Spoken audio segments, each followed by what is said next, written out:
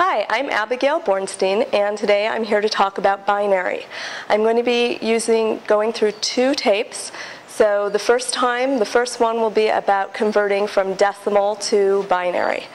So as you know, binary we represent using either 0 or 1, and we usually write binary a byte at a time, which is actually 8 bits.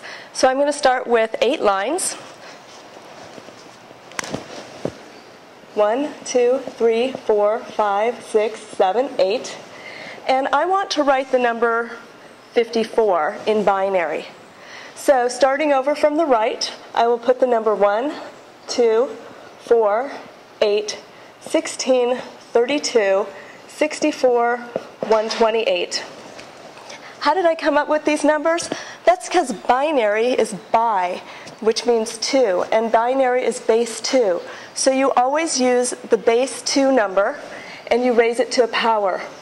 So 2 to the 0 is 1, 2 to the 1 is 2, 2 to the 2 is 4, etc., all the way up 2 to the 7th, which would be 128. Now, if you don't completely understand that, that's perfectly fine.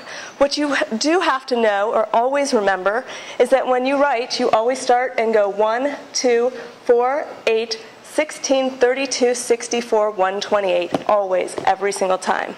Okay, so now let's see how we can write 54 in binary. Starting with the 128, can 128 fit inside of the number 54? No, it can't, so therefore you would write a 0. Then you move to the next number, 64. Can the number 64 fit inside of the number 54? Once again, no, so it gets a 0. Can 32 fit inside of the number 54? Yes, it can. So therefore you would place a 1. You would then come over to the 54 and subtract your 32. That gives you 22. Okay, so now I'm working with the number 22. Over here, number 16. Can 16 fit inside of the number 22? Yes, it can, so it gets a 1.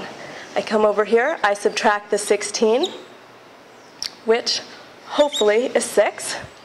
Then I come back over to the 8. Can the number 8 fit inside of 6? No, it cannot. So I write a 0. Then number 4. Can the 4 fit inside of 6? Yes, it can. So I get a 1. I subtract out the 4. That leaves me 2. I come over to the 2. Can 2 fit inside of 2? Yes, it can. So I write a 1. I come over here, subtract the 2. Gives me 0. Does 1 fit inside of 0? And the answer is no. Okay?